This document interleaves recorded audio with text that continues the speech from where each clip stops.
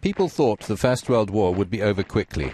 Experts and leaders thought economies simply wouldn't be able to keep up with the costs for long. On the other hand, powers had been building up for a war like this for years. They had defense deals with others in case of attack. One was the Triple Alliance, another the Triple Entente. One key assassination flung the armies into battle. Austria-Hungary was junior to Germany in strength, but both belligerents acted to bolster their prestige. Rail transport accelerated mobilisations. Britain backed France under a prior agreement to stop Germany changing the balance of continental power. Swiftly, the whole world became involved. The prevailing mentality among war planners was to press massive attacks, yet overwhelming strength was never enough. The lines bogged down in trench carnage for more than 4 years.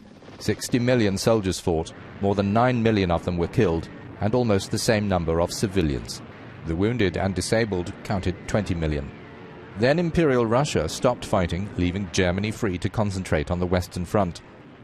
Then the Americans joined in. Before their mighty intervention, however, the killing brought mass mutiny among the French. Mutiny threatened among the Germans as their efforts neared collapse. The military, renouncing the Kaiser, who was exiled to the neutral Netherlands, sought an armistice.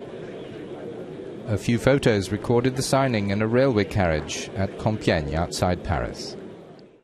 In that secret location, after secret negotiations, on the 11th hour of the 11th day of the 11th month of 1918, a ceasefire came into effect. The sides remained formally at war until the conclusive Treaty of Versailles of June 1919. Although the armistice was celebrated, entire societies were warped and shocked. So many men were gone, many returned to their home countries permanently damaged.